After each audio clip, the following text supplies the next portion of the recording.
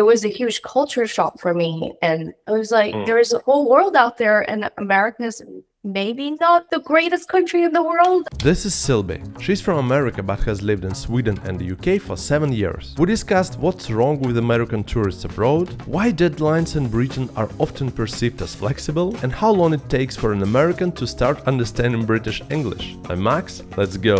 When I moved outside of the US for the first time, when I moved to Sweden back then, country has like different pros and cons, but I was kind of brainwashed as a child, like in, your school, like America's the greatest country, But then when I was exposed to all these, different types of cultures and meeting different type of people, I realized, oh, there's a whole world out there. And I really enjoyed my life living in Europe at the time, and I was able to travel so easily. After that ended, I moved back to the States, and I just realized I just don't feel like I belong here anymore because I was exposed to the outside world. So I'm like, I need to get out of here. You mentioned that like growing up, you were taught that US is the greatest country in the world. Then you moved to Sweden, to Europe. What was the biggest revelation, or what was the biggest shock that, oh, it's not like that. It's not what I thought? Well, the biggest revelation when I first moved to Sweden is how people were less superficial. I'm from the US, but like I grew up in LA. So LA is, Hollywood. Everybody cares about the celebrities and what they look like, that kind of stuff, that world. I mean, I gotta say, I don't represent the whole of America. I just know what I know. In the West Coast, and especially LA and San Francisco, from that kind of flashy kind of atmosphere that I grew up in. And then go to Sweden, where people are a little bit more relaxed about like the way they look. Nobody has to look perfect. Nobody has to get plastic surgery all the time, or, that kind of very laid backness. And then people were actually, I guess, being in the industry that I was in, everyone was talking about the latest new technology, the most expensive holiday, and like the Michelin star restaurant. And then when I went to Stockholm, people were just completely happy going mushroom picking. That kind of, rustic environment. And that was the first time I realized being in the nature is actually kind of better than, purchasing that, hottest new designer bag. You know what I mean? People really valued family quality time. Whereas in the US, when I was working in marketing, it's like, I gotta admit, in my early to mid 20s, I was a bad friend because I was never there for them because work got in the way. I promised them that I was going to be at their birthday party. However, I wasn't able to make it because just the last minute work came along. And that was like the biggest thing that that's the most important thing in my life. I had to get it done. But when I moved to Sweden, I realized that people were very punctual, and they really cared about keeping their promises when they tell them that they're going to be there for their friend. Everyone around them respected that, like their work colleagues respected that. How do you think Europeans see Americans? Let's say specifically British, how do they see Americans? Do they have any prejudices when they find out you're from the US? What's the reputation you think of Americans? We're loud. I kind of noticed how patriotic Americans are compared to maybe the rest of the world was when I was watching the Olympics. It's just Americans are always the loudest, even when it's being broadcasted and I watch it and then everyone's like, USA, USA, and then I don't hear other countries being that loud, So that's when I was, oh, sorry, we're really loud, poorly dressed. We're a bit obnoxious, kind of demanding, I guess, because American people are used to like customer service, really good customer service. That's one thing also shocked me when I moved to Sweden as well. There's no sense of customer service because everyone's just individual and you just rely on yourself. That's very independent culture.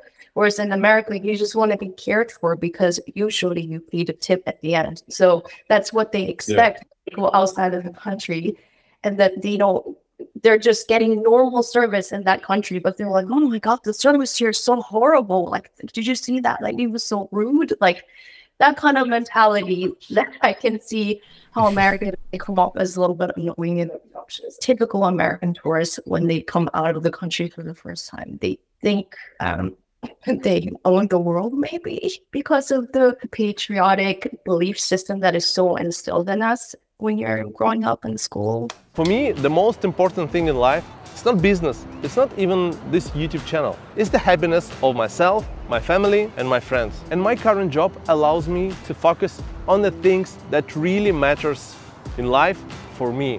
This is my full-time project and I know this game. And I show you all of my secrets and strategies on a 3-day online workshop, YouTube Fast Track to Views and Passive Income. You will learn how to overplay the YouTube algorithm, how to gain thousands and thousands of views even on a small channel, all the ways of making money on YouTube, including generating a passive income on this platform. So I packaged everything in a 3-day event, which was before paid, but now it's free for everyone. So you don't want to miss it. Book your seat following the link in description.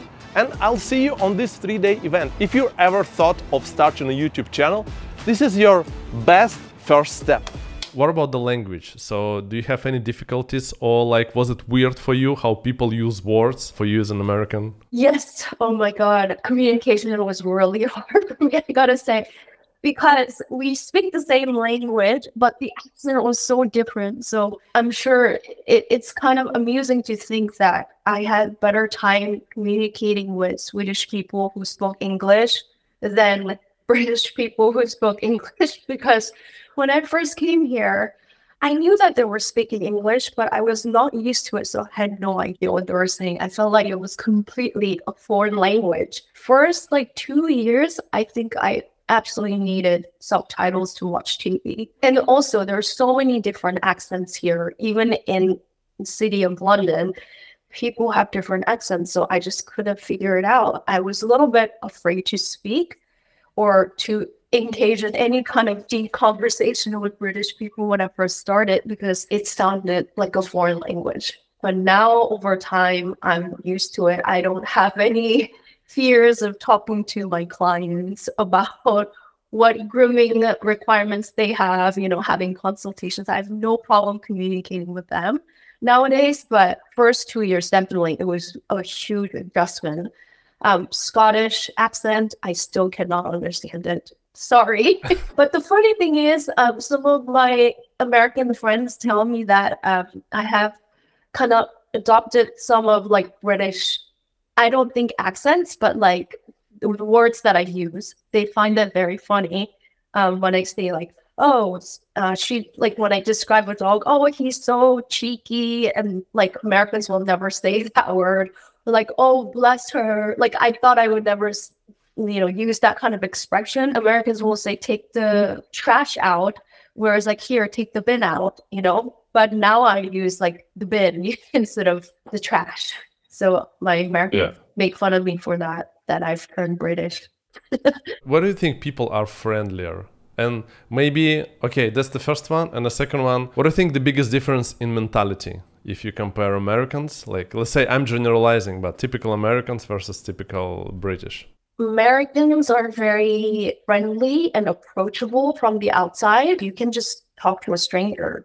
You can just start a conversation with anyone, and people will generally be friendly to you. Although I think British people are a little bit more American in the sense that they might think that you're really weird, but they could still talk to you, maybe if you catch the right person.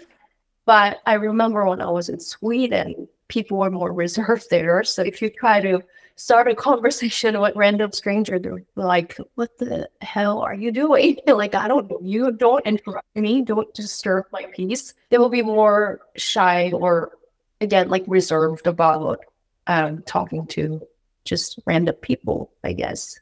So in that sense, I guess Americans can come off as like more friendly outside, but that doesn't mean that they're always gonna be there for you. For example, like if you're a foreigner coming to the US and that you struck a conversation with some American, then they feel like they're completely like your new friend, and then they might be like, we should totally hang out, but then when? And it never happened. Whereas, um, whereas if you said that to a Swede in Sweden, they will show up, they will make up they will be there for your, I don't know, they'll make sure that you actually do hang out at some point. I think it's more similar here in the UK. I think people will, if they set up a date, they will try to show up, I guess, more in that sense, unlike Americans. But I don't know. I don't want to sound like Americans are horrible. No, they're not. It's just that we're overly friendly when we don't mean it sometimes. Being Asian, where you feel more comfortable, in the US or in Britain? I was very lucky that I didn't feel awkward being an Asian person living in the States. I would say I don't feel uncomfortable being an Asian person in this country, or at least this city, because this city is so international. But I think when I moved to Stockholm, there was a little bit of a culture shock. That was like 2012 or something. So that was already like, more than 10 years ago, right? And it was still, I would say Sweden was still more homogenous than, say, London. When they saw me, like a single Asian woman, just walking down the street, I didn't look like a tourist. So they kind of questioned, like, I felt a little bit uncomfortable, I would say. I did experience like some drunken kids on their, public transport telling me to go back to my country. Do you miss anything from your life in the US? There are certain things that I do miss about America is when I was opening this business, how hard it is to get things done in this country, for example. When you have like a plan to build a store, for example, with your contractors, your construction workers or whatnot, like the companies that you work with, they will have a set timeline and the deadlines, and they will try to meet those dates no matter what, because in America, if things go wrong, people will sue you, or at least threaten to sue you, and it is possible. So people generally do get things done on time because they don't want any repercussions if they don't meet their deadlines. Whereas in this country, the laws are a bit different, so it takes a lot of patience. So there are certain things. I opened this shop in June, and I'm supposed to have a daycare portion of the business in my basement unit. However, my landlord has to fix certain things, which she still hasn't.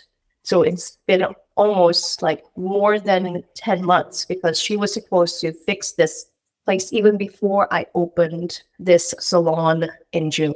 So these things I take for legal advice, but there's no way around that. As long as she's willing to fix it for me, it's just taking a long time because people don't show up, people don't meet the deadlines, or they just don't have deadlines. They don't want to give you the deadlines. It's kind of like a complacent sense of getting your work done that exists in this country a little bit. Is really challenging for me and for, I think, a lot of other people, but people just put up with it. The mentality is keep calm and carry on. In terms of safety, where do you feel more safe? Because LA and San Francisco area has this reputation of, having a lot of crime. But London as well, stabbing and stuff, it also exists there. What do you think about this one? One good thing about this country or any other European country that I know of is that you're not allowed to have guns. Civilians are not allowed to have guns. So I really appreciate that. That's one thing I really dislike about America, is that we still have this gun violence issue. When I moved here, I feel like it's slightly, I guess, safer, so to speak, than San Francisco, because unfortunately, when I went back there, I would see kind of sad situations where it was almost like a third world country in a way that I would see used up needles or human feces everywhere because, the government wasn't really taking care of people who are out on the street, who are mentally ill, who is not able to look after themselves, and the number of these people increase. I don't know, as the city gets richer and richer, they're pushing out like normal people, and people lose their homes and they're on the street. So it was a really kind of sad, and I guess that was a bit, I guess if I think about it, maybe unsafe, because, you know, used up needles at the street and you're walking your dog and you don't want your dog to step on it. So I guess in that sense, it was unsafe. When I moved here, I didn't see any of that. So I was like, oh, it's better than San Francisco. But then I also hear about like people stabbing kids, usually younger people, doing that. Yeah, it would be unsafe. I don't really feel that threatened for my life, to be honest with you. Around my shop, this neighborhood, it's central London. I'm located on 112 Cleveland Street in Fitzrovia. You can just come by our shop. We're very interested in making this business as sustainable and eco-friendly as possible. So, you know, sometimes there's just so many people, and around the holiday seasons, I know that there's like theft going on, like Amazon parcels getting stolen very easily. It happens here. But other than that, I think I feel pretty okay. I was overworking. In America, the working culture was just so horrible. Compared to Asia, maybe it's not as bad from what I hear. But after living in Sweden and seeing how great of like life and work balance there was, and then seeing how I'm slaving away for these like multi-billion-dollar companies, just making that more money. And I was working 18 hours a day and just not, my life is not being compensated enough for the amount of work that I was putting into. I was working 18 hours a day, and it was not a healthy environment for me. I fell into depression. I just kind of had a nervous breakdown towards the end of my corporate career in marketing in America. I just could not stay in the US any longer either, because I just felt like all of my peers, they were going through the same thing, but they were just stuck because that's what they know. But then my dog, I had a Maltese. She actually recently passed away, like in last November. She was nearly 17 years, and she traveled the world with me. She's the biggest love of my life. But I used to brush her hair all the time, and she was always in good shape. And people were complimenting on the way she looked. So I thought maybe I can give it a try, dog grooming. And I found school in London with dog grooming. So I decided to enroll and start this journey. Here I am. I have my own salon as of last June, and the client base is growing, and I'm happy. Yeah. Oh, you are so sweet. Thanks for watching the next video. Yeah, right here, this one. Thank you again, and see you there.